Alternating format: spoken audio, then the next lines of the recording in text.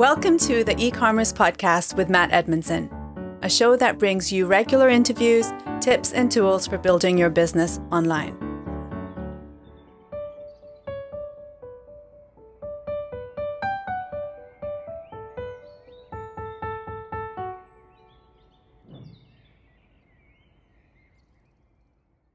Hi, and welcome to the eCommerce podcast with me, your host, Matt Edmondson. All of this week's notes and links can be found at ecommercepodcast.net/85. And trust me, you are going to want them this week. Oh, yes, you are, because this week we get to hear from Andrew Morgans about the 5 steps for successful Amazon branding that he personally uses to drive insane levels of growth on Amazon. So don't go anywhere. Hey there, are you a business owner? Here at Orion Digital, we know firsthand that running an e-commerce business can be really hard work. As the online space gets more competitive, it is becoming even more challenging to stay ahead of the curve. We totally get it. So we want to help you succeed by offering a wide range of services, from fulfillment, marketing, customer service, and even coaching and consulting, just so that you can do what matters most. Save yourself the time and the money and let us handle the day-to-day tasks. This way, you can run your business without having to worry about the boring stuff. So what do you say? Are we a good fit for each other? Come check us out at oriondigital.com and let us know what you think.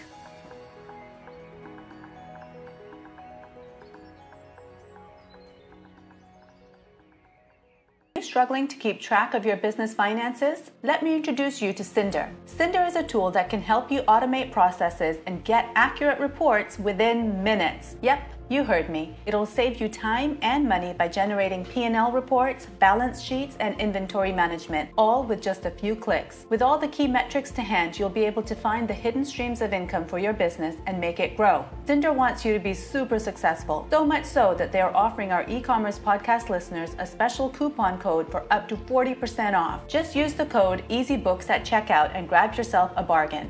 Just head on over to ecommercepodcast.net/Cinder. That's Cinder, SYNDER.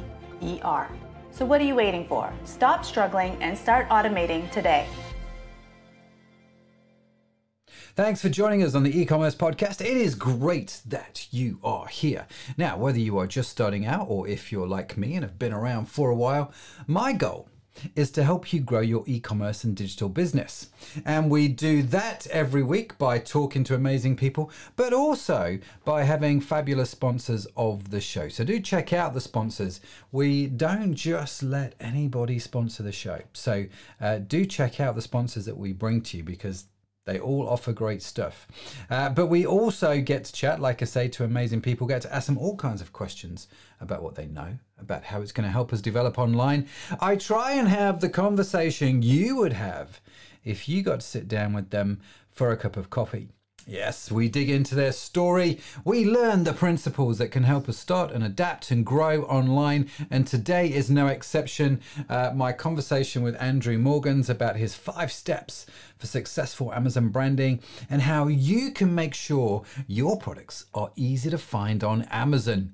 So let me tell you why you want to listen to what Drew has to say. He is a thought leader in the Amazon branding space. He is an entrepreneur with years of experience scaling brands on Amazon. And if that's not enough, he is also a resident mentor at UMKC's Rayner Institute for Entrepreneurship and Innovation and guest lectures at the Henry W. Block School of Management. That's is a mouthful. Yes, it is. And when he's not busy being a business and Amazon genius, Andrew can be found on his weekly podcast called The Startup Hustle. Let me tell you, that podcast is a great podcast and you should definitely listen to it. And I'm not just saying that because I was a guest on there recently, but that has definitely maybe colored my judgment. No, it hasn't. In spite of me being on it, should I say, it's a great podcast. So do check it out. You can also catch Drew speaking at e-commerce branding and Amazon conferences and events around the US. And when it comes to Amazon, let me tell you, he is worth listening to. So let's jump in. Here's my fantastic conversation with Drew Morgans. So, Drew, thanks for being on the show. Great to have you. Welcome to the e-commerce podcast.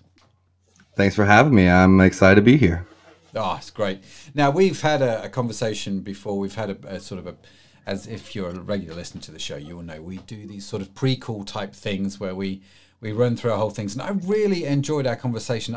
I have been really looking forward to this chat as we talk about all things to do with Amazon, because, you know, we've had on the show some mutual friends. Jared Mitchell has been on the show. He was the one that has waxed lyrical about you about all things Amazon. So you came very highly recommended to us. How did you get in this whole Amazon game? And why has Jared made you like the go-to expert for this whole topic? Well, me and Jared connected years and years and years ago. I found this, you know, I was someone that grew up abroad, just was always trying to find chasing freedom, chasing like something that I was passionate about. I made a good employee as long as I had jobs that made sense. If they had me doing stuff that didn't make sense, I wasn't the best employee. You know, just always giving it 120%. Well, I found e-commerce. I went to school for computer science, got out of school and took a chance at a startup. That startup was putting car parts online way before car parts were online. Wow. So we were contacting manufacturers. We were bringing product over from China, eventually tonneau covers and trailer hitches and trailer lights, and was comboing things for eBay. And I just really I had been trying all these different things. I grew up being kind of a techie, building computers. I'm only 35, but I feel like my dad had me on computers when I was like 6. So, you know, the early days of computers, I was tinkering and always confident around computers. So it was, you know, I went to school, found e-commerce when it was kind of really just getting its legs, and just loved it. It was the perfect mixture of marketing and technology. And that's, you know, that's the name for my company, Marknology. I just combine the words, but really do believe that it's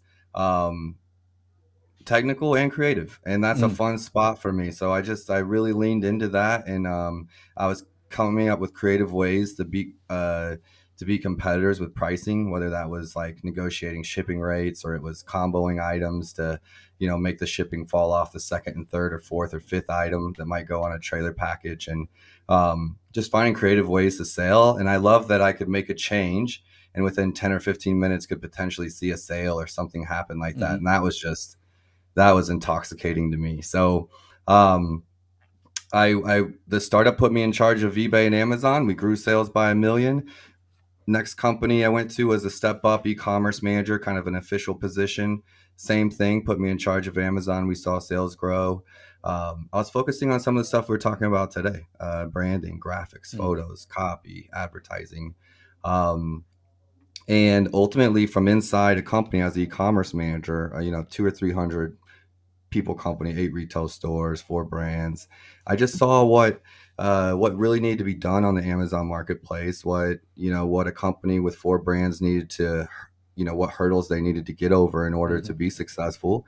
Saw that there wasn't anyone doing it and looked to solve it. And so, you know, I met Jared on Elance, I think maybe 10 years ago, 9 years ago. I don't know. I actually got top 10 in the world on Elance in the marketing category. And then Elance was bought by Upwork. And that was really like, you know, how I just met a lot of the early clients that I was working with was through that platform. But humbly so, yeah, I would say, you know, a top 10 in the world, but let me just say it was a general marketing category. E-commerce didn't have all these niches, and it was a digital marketing category. And I was the only US based service provider helping people on Amazon. I actually was helping Jared with affiliate marketing before I started helping him with Amazon. Yeah, I was just looking for a side hustle on Elance and Upwork, and it turned into what it is today. Isn't that interesting how these things sort of start and sort of how they evolve? And I remember the days of Elance, and you know, and you would go and you'd find people literally all. I mean, people still do. You have all these sites like now Fiverr and stuff like that. But I thought it was a fascinating time, I thought, in the industry. Do you know what I mean? And it's cool that you kind of got into that. You've met a few clients, you've kept in relationship with them, and that's what sort of kickstarted it. So have you been doing Amazon then for what it sounds like over 10 years, right? 10, yes, sir. Wow. Wow. And what are some of the key, I mean, obviously Amazon has changed in the last 10 years. And it feels to me like, and correct me if I'm wrong here, Drew, but it feels like if I was going to start selling product on Amazon, it would be a much more complex place to sell product now than it was 10 years ago. Just like the web was, is now a lot more complex. In some respects, it's a lot easier, but in a lot of respects, it's a lot more complex, isn't it? Would that be fair to say for Amazon? Is that one of the key things that has changed? Yeah, it's changed so much, honestly, in the last 10 years. And that's what my company looks to solve for, is to help brands navigate that, to help brands that maybe were selling 8 years ago, 5 years ago, and don't know how to do it anymore or can't keep up. They don't have staff or a team that's constantly learning all the changes and things like that, It's not that it's rocket science to sell on any of these platforms, but, when you really think about the industry, Amazon brought trust to e-commerce. They brought 2-day shipping and no hassle returns, and a lot of things like that websites people were still anxious about, had caution about buying. Sometimes you'd wait a month to get something. They did that for us. Amazon also, they went to all the big manufacturers and kind of put those products online. So even if those manufacturers didn't have websites, they were now online technically through Amazon. That was in the early days, 10 years ago. It was a human reaching out to a big brand and making an agreement to purchase items, and then they were putting it on Amazon. Well, fast forward 5 years, and you have Seller Central release and advertising on Seller Central, and Amazon's pushing some of those big brands that had made those retail relationships to start handling Amazon themselves, start handling that catalog themselves. They were outsourcing. Think of it like self-checkout, at the grocery store. And Amazon was like, we're going to let you sell here, but we want you to figure it out yourself. Yeah. Whether it was the branding, whether it was protecting the brand, whether it was advertising, the fulfillment methods, all of it. Amazon, first they bought trust by taking huge losses in fulfillment, massive losses that people trace it back. But they were winning over customer trust with that. Okay. And so then they got to a point where they didn't want to lose money anymore with fulfillment. They started pushing that back to 3P, like I mentioned, or Seller Central, started spending their money to invest internationally.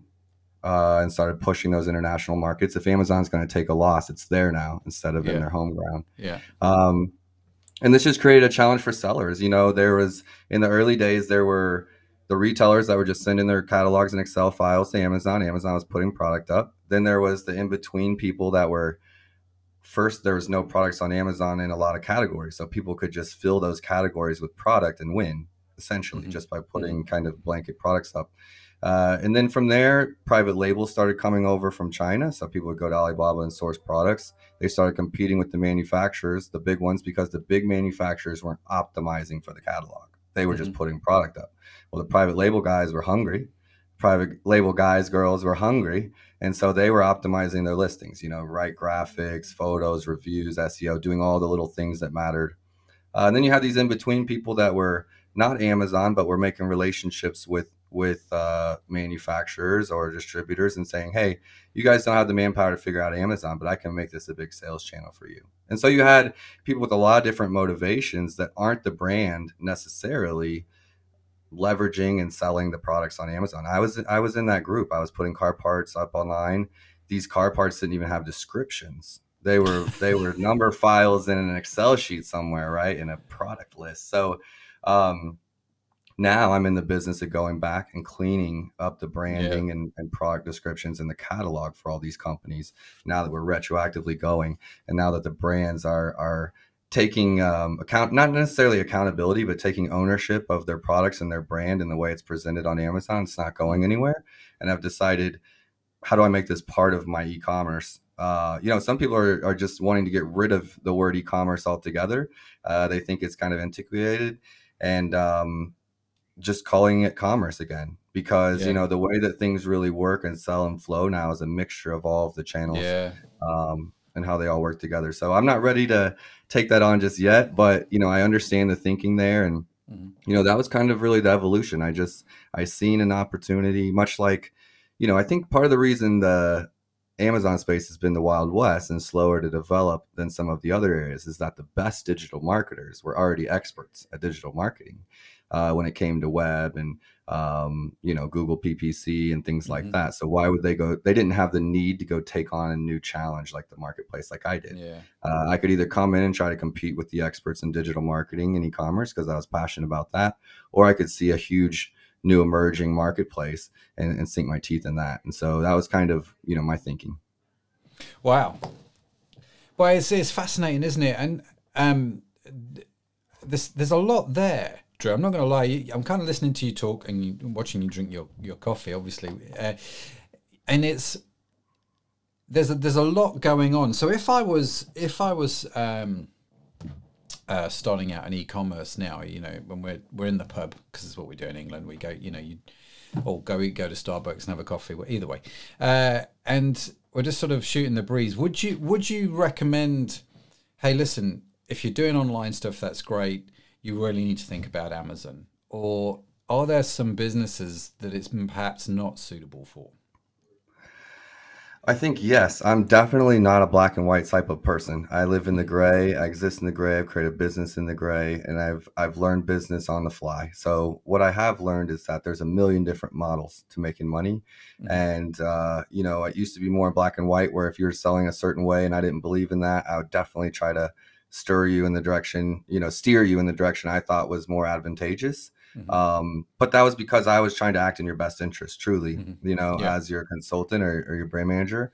Now I'm not so sure. I don't believe that so much. There's a lot of different ways to sell. So, there's some categories that are super competitive. You're calling, or we're speaking from across the ocean. What might be popular or difficult in the US might be easier in the UK or Germany or France or Spain. So I would take it play by play for sure. I would say, to the guy in the pub, what are we selling? And, how big is your goals and what are your expectations? And, for a lot of people, Amazon now is a way to test the market. Let's take a product to Amazon where it already has massive amount of customers. If we can't get visibility and sales and positive reviews here, there's no need to invest in all this other infrastructure, So a lot of people are still seeing Amazon like that. It really comes down to, even if the category is tough, there still could be an opportunity on Amazon simply for brand protection or for, capturing your customers that are already there, even if you're not trying to take some of that market share, or simply what kind of firepower do you have? So do you have a huge off Amazon presence? Do you have a big website? Do you have good social media following? These are all things that can kind of change my recommendations at the time. That's really interesting. So it's not actually straightforward. It's not actually black and white. There are these sort of nuances to think about with Amazon, which I think is quite interesting. So what are some of the things that I maybe should think about then as a business owner if I'm looking to think about Amazon in 2022, if I'm looking to think about building my brand? I mean, we could get into all kinds of things. Ethics aside is probably the best thing to see. There are a lot of ethical questions around Amazon, which I get. I don't think that's the purpose of what the today's show is. Let's assume that we've dealt with those and we're happy. I'm just kind of thinking 1 in 2 transaction is probably done on Amazon, certainly in the States, the UK. I'm imagining it's that sort of statistic now. The way they've got distribution sewn up in the UK is just unbelievable. I can order something on Amazon and it'll be here in 3 hours. I mean, the UK is a tiny island, so it's possible to do things like that, I suppose, but it's still remarkable. So what are some of the things that maybe I should be thinking about?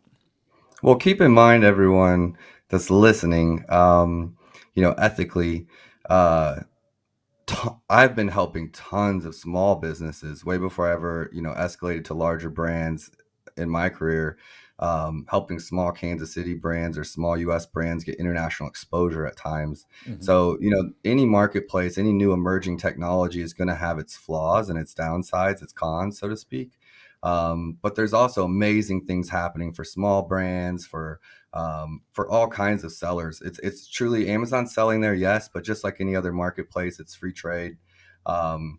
yeah, have changed lives on this platform. So for me, I still think of it very positively. Just like That's really anything, good. social media can be full of fear and anxiety and comparison, or it can be uplifting and inspiring and motivating. It's Yeah. how you use it. And so, Yeah. what I would say to that brand is, let's say hypothetically this brand already exists, meaning they are in brick and mortar, but they're not on Amazon. That's just like an easier scenario to think about.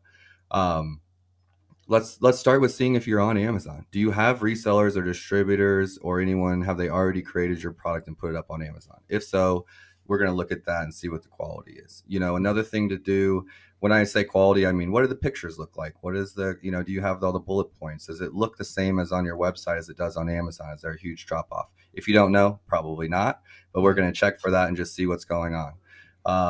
The other thing is, what are our competitors doing? So do you have active competitors? Is this an invention, or is this, something we have active competitors? If you're already in brick and mortar, I assume you do. What are they doing on the marketplace? What's the potential?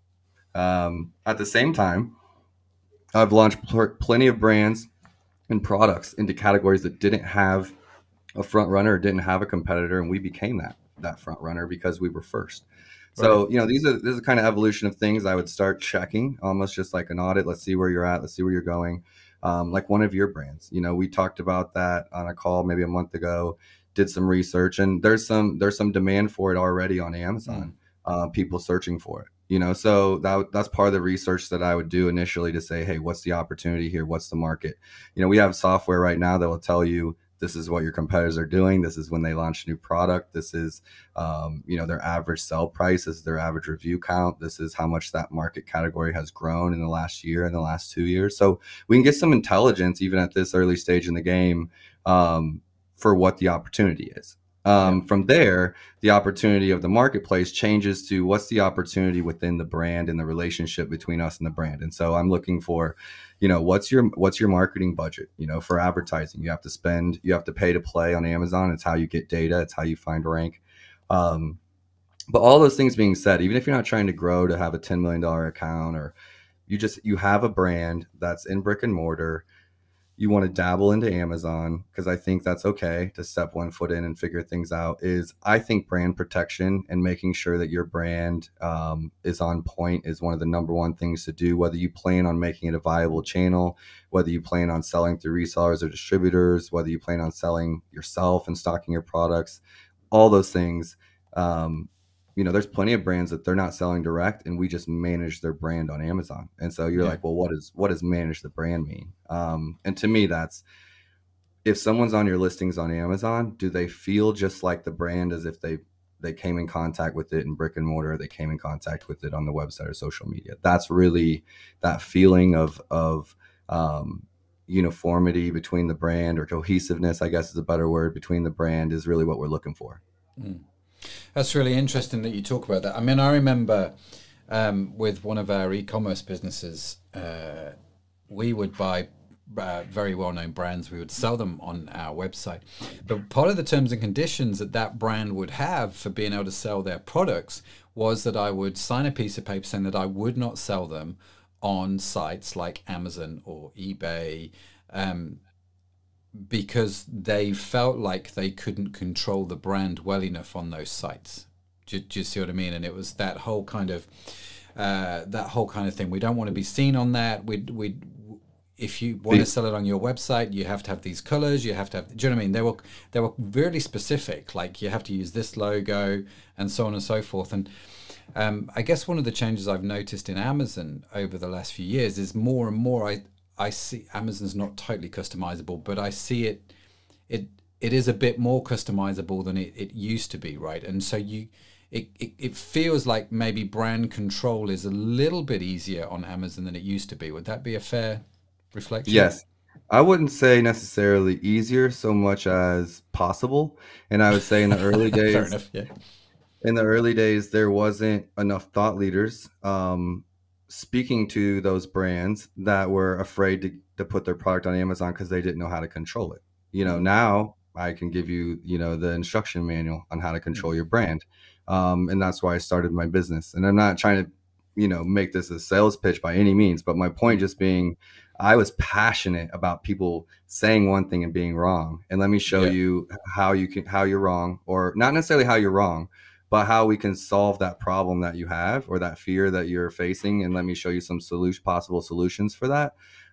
Because if we turn this negative marketplace around for you, it can be a huge, huge opportunity. And for many brands that were only in brick and mortar that we helped, in the pandemic, it was a lifeline to being on Amazon, and save their business, lots of businesses. So it's really that perspective shift, which, like, you're going to get me started on mindset, just because, you don't understand how many business owners through the last 10 years I've spoken with that were afraid of something they didn't understand, and afraid of changing and evolving.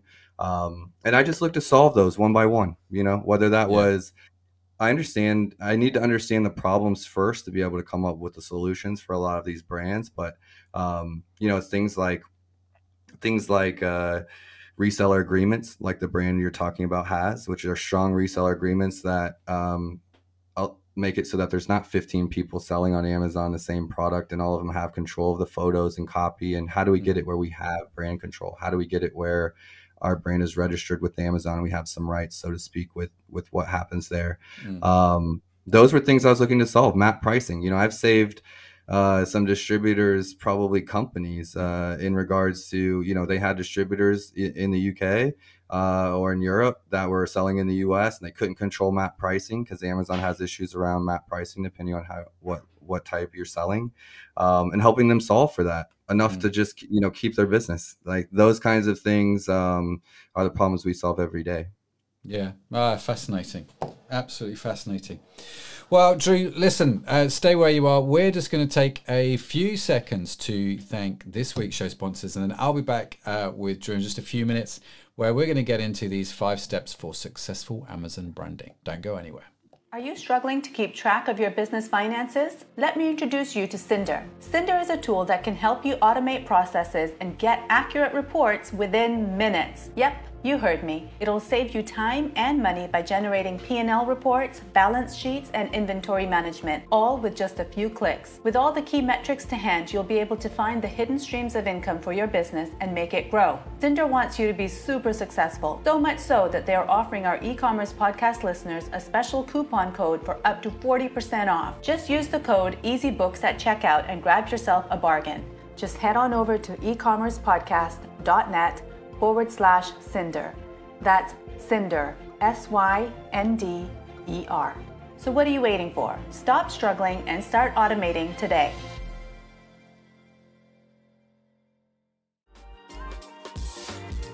Did you know that nutrition is one of the keys to maintaining the energy you need to drive your business forward? Vegetology creates incredible, unique supplements in an eco-friendly, ethical, and sustainable way that feed your body with the precise nutrients it needs. We're not just making you healthier, we're helping to protect our planet too. Our products are vegan friendly and approved by the Vegan and Vegetarian Society. Plus, they're gluten-free, so they fit perfectly into any lifestyle. They also contain no artificial colours or flavours, making them good for your taste buds too. You can feel good about your food choices with our healthy, natural supplements. We have something for everyone, whether you want to boost your immune system or just get more energy every day. And we're always working on new ingredients so that we can provide even better products in the future. So what are you waiting for? Get started now by heading over to vegetology.com. So I'm back with Drew. We are talking about the 5 steps for successful Amazon branding. So let's jump into that whole section, Drew. Where do we start? If I want to be successful on Amazon with my brand, I want to grow it out, where do I start? So really, you start with something called brand registry on Amazon. And the way that you obtain brand registry is by submitting documents to Amazon saying, hey, this is my brand. I have a trademark for it, which kind of creates legitimacy in Amazon's mind. And if you have a trademark, you submit the paperwork, you can get something called brand registry. Brand registry can be its solo identity, or it can be attached to an account. And really, that's step one, which is to get brand registry for an account. So let's say if you're an existing seller that's been selling in brick and mortar for years or have built, a bigger brand like that, when coming to Amazon, typically they have trademarks already in place.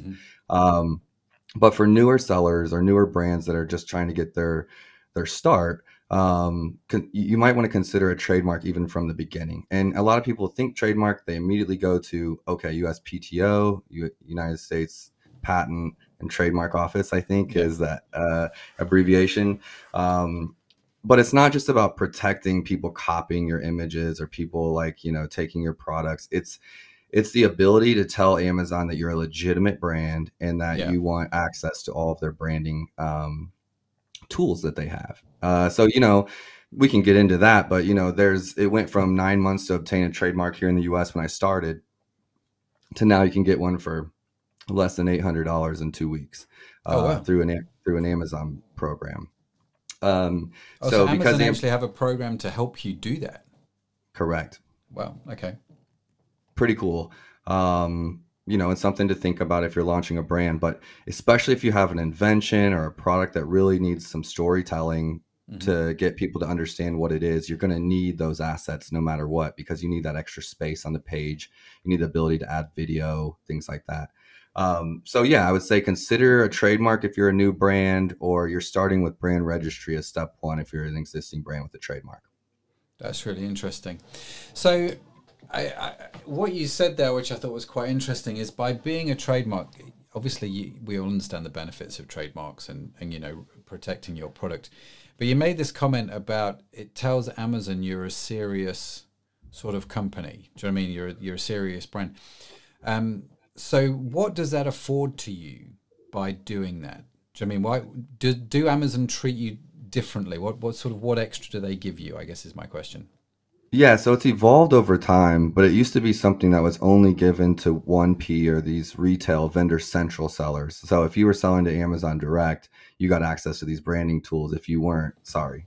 And they've just changed that over the years. First it was Brand Registry 1, now it's Brand Registry 2.0. And they give you tools like being able to add video. They give you tools like within advertising, a few different ad types that aren't available unless you have brand registry, more at the top of the page, and some of the ones that can have graphics. There's something called an A+ page on Amazon, which if you've ever been buying on Amazon, you see the kind of the great images on the left, you see the price, the description, or bullet points. You scroll down, if you start seeing almost like a magazine page or a really beautiful infographic type of page, that's called an A+ page. And that's huge. It can increase conversion rates anywhere from 5 to 15% on a page if you're doing it right. It's also one of the only areas you can cross-sell. So as a brand with multiple products on that A+ page, you can kind of list your other products in the family and get someone to jump between your products instead of jumping to a competitor's products or something like that, or getting back to the search bar and starting all over. So some huge opportunities for brands there. You can also use brand registry to protect the brand, submit violations, report competitors, any number of things like that. You're going to reach out to the brand registry team that would step in. So it's a mixture of marketing tools and branding tools, all the way to brand protection, like being able to submit a case against a violator or something like that. Wow. Okay. So I get your point. It's worth doing, right? It's a must. It's a must. Yeah, absolutely. So, okay. So I've gone to the brand registry. I've registered my brand. I've got that all sorted out. Where do I go to next? Okay. So think of Amazon like a different channel than you've ever sold on, and try to have the perspective of just an open mind to say, okay, I'm not going to try to be as cheap as possible. Let's remove price from the thinking as a seller and just think about... Sorry, just to riff off that a little bit. That's a really interesting point, because one of the things that, I don't know if it's the same in the States, but certainly in the UK, one of the things that the British people have in their heads over the years associated with Amazon is Amazon will be the cheapest. Now, I don't believe that it is when you do comparison, but there is this belief that Amazon is quick and cheap. And what you said there is, it sort of flies in the face of that a little bit. Do you know what I mean? And I'm curious as to why sorry, I was just riffing off what you said. I'm curious now why you said that. So I want to answer that in two ways. One is because the European market is behind the US market on Amazon. And so right now what you have is a bunch of the wholesalers and distributors selling on Amazon versus the brands and manufacturers selling and controlling it themselves. So you have the distributors, just like the distributors are just competing with other distributors, if that makes sense. There might be 5 or 6 in Europe that are selling the same things. They're putting the products up on Amazon, and the only thing that they can control, because they're not the brand, the manufacturer, is the price. And so it becomes a price war. In the fast is just because that's Amazon's fulfillment system. But what has yet to happen is for brands to come to the European marketplace in a big way and start creating product and branding and storytelling that will sell the product regardless of price. So what happens, you know, I can 100% say that, you know, we've worked with 300 plus brands since I've started, which is a lot. I've seen a little bit of everything, and I've have multiple #1 bestsellers on Amazon that are double the competition's price after years of selling. It's not just like a one-time grabbed it and then lost it. No, we maintain the #1 position with higher priced items. I personally am an advocate of selling higher priced items.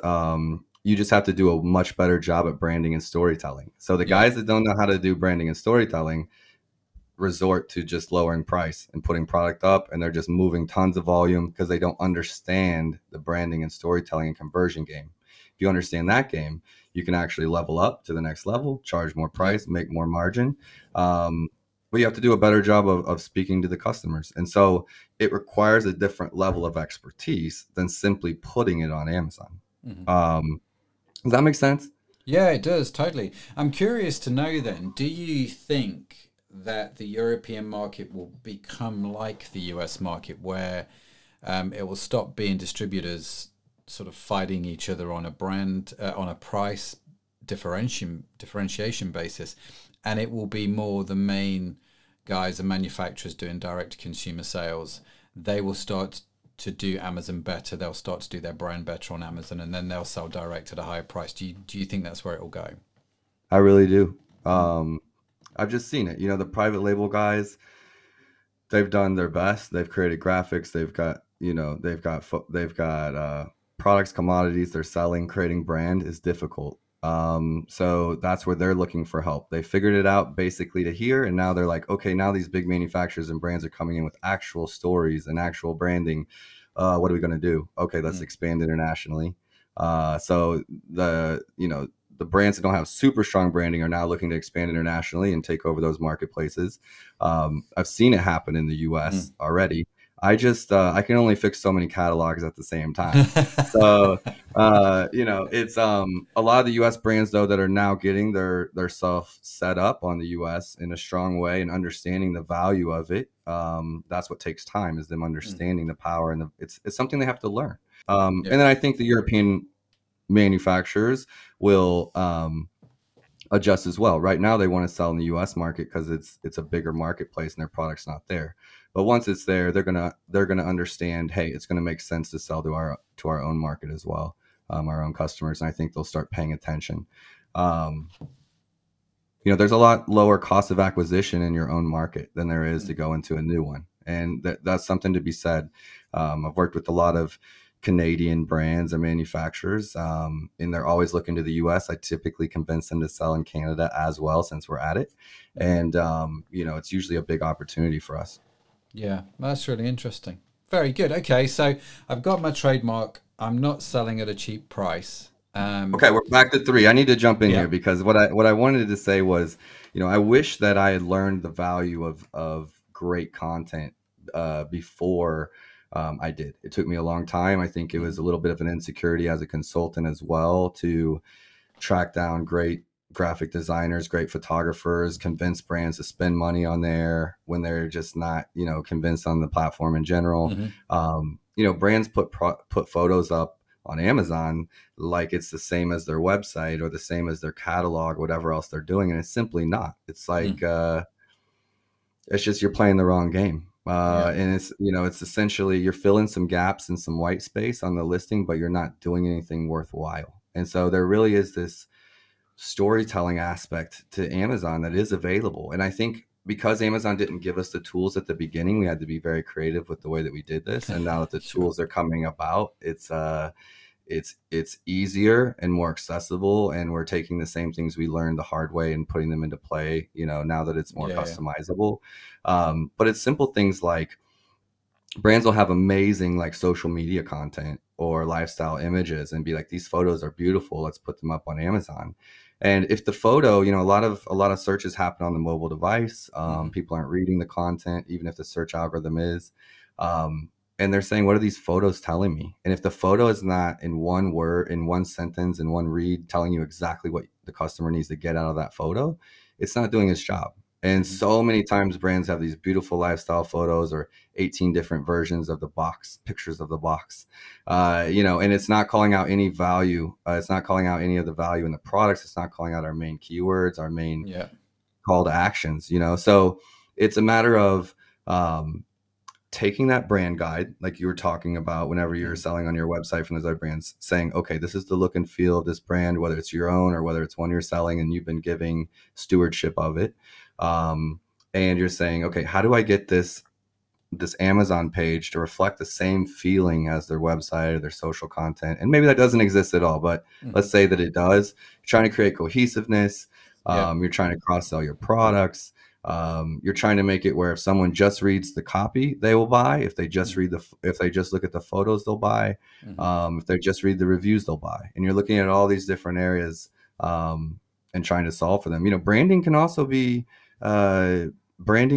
be responding to reviews, or responding with to customers' concerns about products and questions and answers, and being a responsive brand as well. If you're responsive in person, if customer service is at the top of your list as a brand and you don't have any customer service or personal touch on Amazon, you're dropping the ball, right? There's a misconnect. So I'll pause there. There's so many things you can do, but really it's thinking about Amazon as its own channel, investing in it enough to say, hey, if I'm going to do this channel, if I'm going to sell on this channel, I'm going to do it the right way, and not cut corners. I think you'll give yourself the highest chance of success, and your brand will also look amazing along the way, so whether you're exiting, whether whatever, it's all part of it.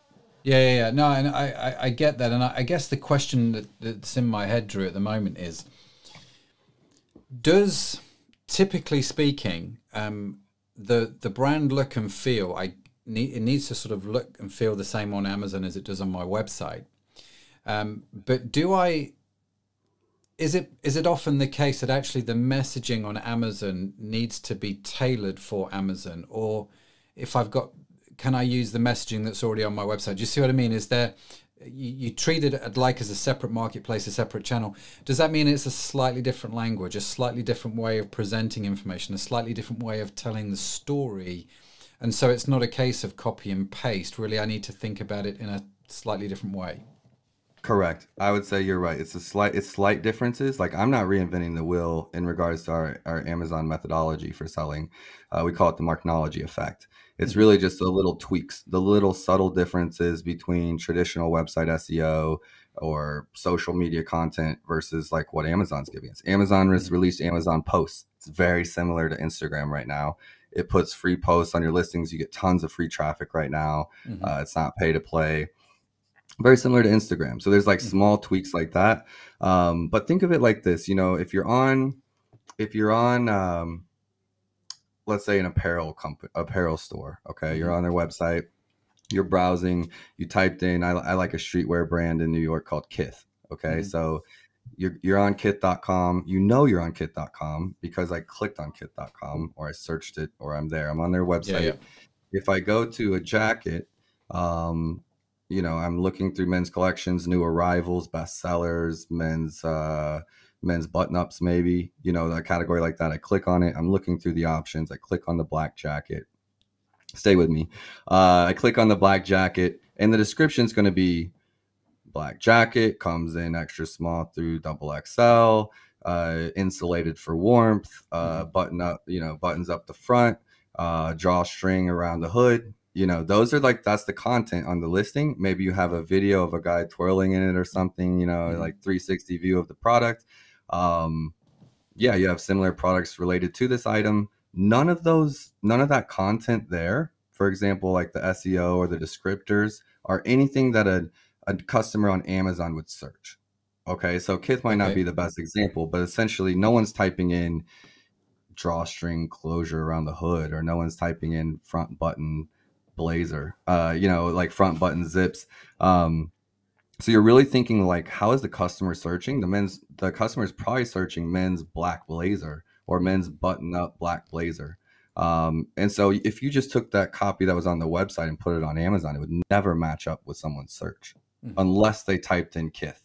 Yeah. Okay. So you can capture your branded searches by making sure like your brand name is in your titles and capturing like that. But if you want to grab new customers, which is the point of being on Amazon, you have to optimize your copy for a search algorithm like on Amazon. You're essentially lined up with everyone else. These search terms are what pull you out the difference. And so that's a subtle example. It's a silly example, but it's a subtle example of just like, on a website, you're assuming that this is all Kith, and you don't need to be told that it's Kith because you're there. Versus on Amazon, you're trying to find it out of a massive catalog. And what are you searching? Very good. So number 3 was then focus on creating great content, and we talked a little bit about that. What would be number 4? What's the next sort of step we need to think about? Yeah, so that one would be packaging. Think of it like. And there's always somewhere to start. So if you're a new seller listening to this and just trying to develop a product and sell it on Amazon, put it in a plastic bag, put it in a brown box. Selling is better than perfection by any means, but we're talking about branding today. So we're going to stick to that. I guess what I'm saying is anything that gets the job done is better than not selling by far. But thinking about packaging, like, when we were at the mall as kids and you would have somebody that had the Doc Martens bag, or someone that has the American Eagle, or whatever it might be, carrying that bag around in the store. Why do the brands spend money on a big branded bag like that? Well, you're advertising to all the other shoppers there that you went in that store and bought something, right? And I think that sellers and brands can think about that too with their customers and their packaging. So, 2 things to say here. One would be the unboxing is huge. So what is that experience that the customer gets, even if they open an Amazon box and your package is inside there? How do they feel about it? This is everything we're talking about with branding is about trust. And as a brand, you're trying to get it and maintain it and grow it. And so, if I receive an item in a great box or great packaging, I immediately feel better about my purchase. I feel like the brand took enough time to make this package or this box like unique and clever and on brand. They probably also took as much time on the product itself, because this is the last area that oftentimes gets attention. So it's definitely a subconscious feeling, and it really matters. Another thing is, I'm buying brands myself right now that were made for Amazon, from private label sellers or different things like that, and bringing packaging and some tweaks and adjustments like that to the brand that I'm purchasing. So, how can we make it where this product, sure, it's great for Amazon, but could it also be on a retail shelf? Well, as it is, no, but let's get it ready to be on a retail shelf. Even if we're just selling on Amazon. So those are some of the things we're doing. Packaging is huge. Also includes ways to like upsell your other products and your newest releases and some of your other products and get them to add you on social media. Your packaging is a way to get shared and get influence and kind of do that digital word of mouth thing that we love. So I would say number 4, pay attention to your packaging.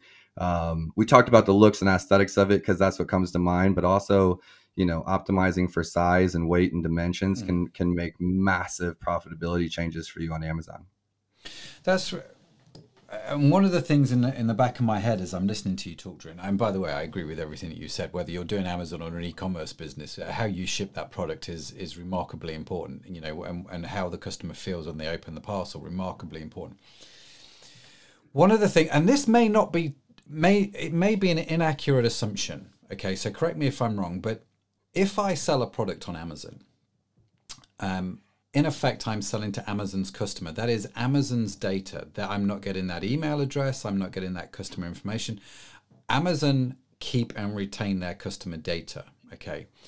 And so part of the question in my head with Amazon has always been, how do I encourage people to sort of connect with me as the brand?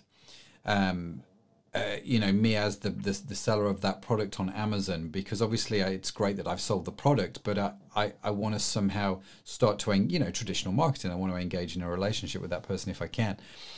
And it's straight as you're talking in my head. I'm seeing that could happen with your packaging. You're encouraging people to connect via social media, to connect via your website, and that's one way to draw people into you as a brand. Would that be a fair comment? Yes, sir. You're right on. And there's a lot of strategies. I get excited thinking about how to pull those things in because, I've just been out here blazing the way, so to speak, in regards to like solving for some of these things. And some of them were just problems, and now we've come up with solutions. And other ones are you get to be super creative in the way that you do these things, especially all within Amazon's terms of service at the same time. So it can be enter to win. New products coming out with an insert in a box. It could be something on the box that's a QR code or that brings them straight to your social media. Or let's say you're selling pet products, tag your pet and get a free 30-day supply. Or there's so many different ways you can get customers to engage. Follow up emails, mailers afterwards. What I would say about Amazon's data is that we can think about what we can't get from Amazon, or we can think about what we can get. Okay. I like how you reframe that. Yeah. And I think that's something that a lot of brands and manufacturers need to think about. Sure, you can't get everything that you can get on a Shopify website, but there's still a whole lot of information we can get. And so, advertising is a massive way to get data on Amazon. Through advertising, we can find out what our customers are searching, the exact thing that they're looking for. In a retail store, you can't get that. They come in, they look around the whole store. Maybe they pick up your item. You don't know why they came in. You don't know what they were looking for. Did they change their mind when they bought it? Did they just grab it? Was it an afterthought? You have to do massive customer surveys and research and things to find that. On Amazon, within 6 months of heavy advertising, I could tell you exactly what customers are searching to find your product. I could tell you if we have any kind of issue converting them once they find it. We can dial conversion rates into 40%, 50% sometimes. So to me, that is incredible, right? So that's the advertising and the keyword data. Because Amazon converts so high, it's different than a website and a landing page. So Google PPC to me isn't even as accurate as Amazon PPC because there's just a lot of other factors. Another thing would be zip codes. Okay, so you can get a lot of names and zip codes and things like that. So let's say you're a food retailer. You can be selling on Amazon for a couple of years. I've seen this strategy enacted. And you take the sum of those zip codes and go start selling to grocery stores in the area, saying for the last 2 years, I've sold 30,000 units to your zip code. Right. Oh, wow. And then you're going in reverse and having an opposite conversation, but already telling them that you've been selling there. You've already got the market. Or take the zip codes and type in, do Facebook retargeting and just destroy that market or that segment, right? So there's ways from getting zip codes to getting customer search data to to those tactics you got to get people to engage with your brand. Another one is to save some products just for the website. So I'm not a huge fan because I feel like you should be anywhere that your customers want to buy, and the brand should stop saying, hey, I want to make you buy here or make you buy here, and instead say, hey, if you want to buy on Amazon, here. At the same time, it's a way where maybe some products don't make sense for Amazon profitably, or something like that, or maybe just don't move enough volume to be on Amazon with that product. And so there's certain products you're keeping behind for your website. And, so from there, maybe like the brands coming in, they're like, oh, they have additional colors on their website, or they have additional options on their website, and they go and engage with you there, for example. Or maybe you have customization. Make your website much like a brick and mortar that just has a lot more extra content than Amazon can do, and you'll give your customers reason to engage with you there. Wow. I like that, and that's all a free extra bonus, ladies and gentlemen. But I like that focus on the data they give you, and apparently they give you a lot of information which you can use to help grow your business, which is great. So pay attention to packaging. Number 4. Finally, number 5. Drew, where are we at? Provide great customer service. And this is one of the things you lose when you outsource the work to distributors or wholesalers, or choose not to even be there, you're letting your, those distributors care more about your brand, and you have to trust that they do. You have to trust that they care more about every single customer that you have versus, their bottom line. And the truth is, distributors are selling all kinds of brands, and they're going to focus on the 80-20 rule, the best moving products of that brand, versus supporting every product like it's the only product you're selling. And I think that as a brand, you just get that extra touch. You get the chance to make someone's Christmas by getting them product out in time. You get chances to, respond to bad reviews or to questions about your product with truthfulness and authenticity around the product. People respond to that. You might see a negative review, you see the brand respond, it seems fair, I move on. That negative review doesn't tarnish my opinion. So, with great customer service, you can only have that by having control of your brand there. If you're not doing that, you don't even have the possibility of this. So, it's a tried and true thing. Don't make Amazon one of those channels where you don't provide that, that amazing service. And I think you'll do great. There's been brands that come in to help that, customer service and just like response times. And it's really operationally that they're suffering, not even from a branding or, a product base, or, they're just suffering from the logistics and operations around Amazon, which is customer service and shipping time and all those kinds of stuff. So, there's so much to think about, but at the same time, it's the basics. It's the basics of good business, just translated for Amazon. Yeah. And that's what I like actually about what you said. None of this stuff, to quote you at the start, is rocket science. It is the fundamental rules of e-commerce, good customer service, good pricing, pay attention to your packaging, brand well, protect what you're doing, keep the story consistent, tell it in a way that works for your customer. I mean, it's all straightforward stuff, but you've tailored that for Amazon, which I think is fantastic. And it's, I guess, learning more about how to do that. And the thing I love talking to you, Drew, is obviously you've gone through the mill. You've figured a lot of this stuff out over the last 10 years, which is great. And so I think what you've done, if I'm honest, is you've made Amazon almost like an exciting place again to sell for those that maybe weren't that excited about it. I think listening to you talk, you've made it accessible, but I think you've been quite honest in saying you can do this, but it's going to be a bit of work. It's not like you can just throw it on there, forget about it. You're going to have to think about this. You're going to have to be strategic in what you're doing. And if it's the right product and you do that, there's still the possibility to do well on Amazon. Would that be a fair reflection? Yes, sir. And that's where maybe you need to invest in some content. Maybe you need to invest in photography. Maybe you need to invest in an agency like ours, or there's plenty that can help you in that way. And it's going to take you 6 months or a year to get up and running and rolling. But I think tons of businesses would be glad to be doing $1 million and see 50% growth or 100% growth year over year. And that's very, very doable. Could be a channel you're not even selling in, so very, very rarely have I seen Amazon sales grow and a website decline. It just doesn't happen. So they grow together. So the cannibalism myth is just not true. It's a different customer. It's a very different customer. So there's attribution now, which is pixel tracking. We didn't even get into that, but it's ways of knowing data, more and more data, are your other sources working? So yeah, huge opportunity, obviously category by category and brand by brand and story by story all differ. But still putting brands up and doing it the right way. And I think that's one thing that's exciting to me is brands are approaching us that haven't even started selling on Amazon yet and are just, they know already that they want to do it the right way. And those are the ones that are fun for me. Yeah, no, absolutely. And I can attest to that, let me tell you. And it's worth doing. Listen, if people are listening to this and they're like, that's cool, how can they reach you? How can they connect with you? How can they get a hold of you if they've got more questions? Maybe they want to know about your company, Markology. What's the best way to do that? Yeah, so contact form at marknology.com. So www.marknology.com, MARKNOLOGY. I'm Andrew. I'm also on Instagram at Andrew Morgans, just my name. You got in early enough to get your name, did you?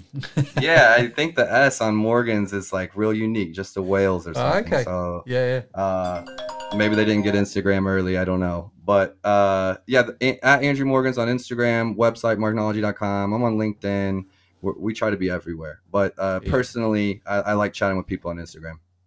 Yeah, fantastic. No, that's great. And I think, I mean, I got in Instagram early enough to get my name as well. And I'm saying that because it's a slight bragging right thing.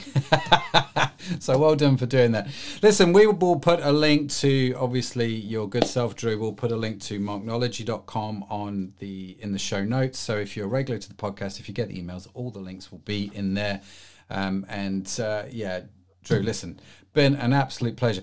I feel like we're going to have to get you on again at some point in the future, because it's like I feel like we've just scratched some of the surface on some of these things that we could do. So maybe we'll do that in the future, which will be great.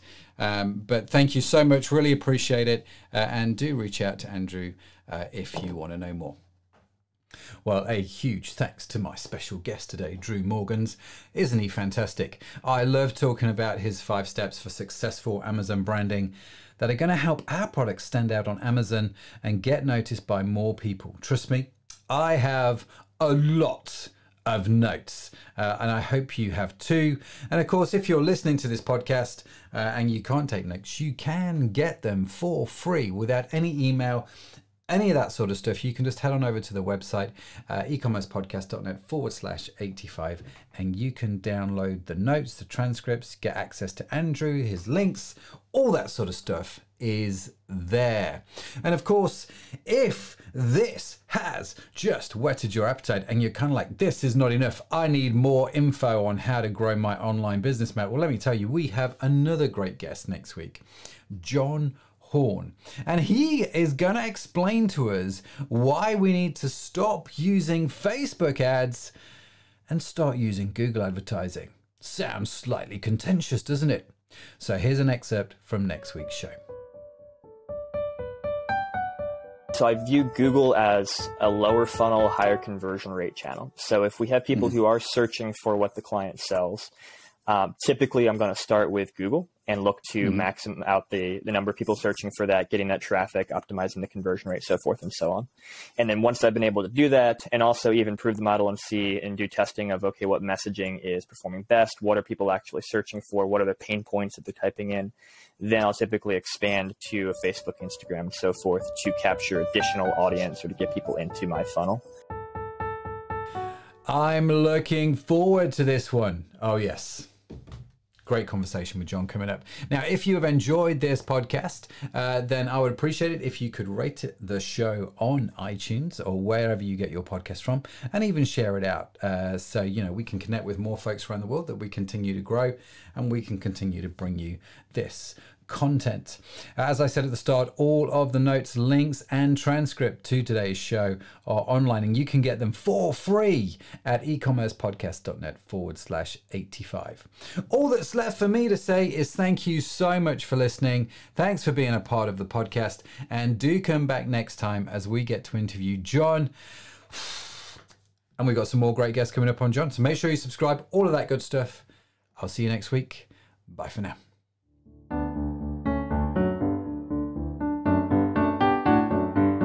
You've been listening to the eCommerce Podcast with Matt Edmondson. Join us next time for more interviews, tips, and tools for building your business online.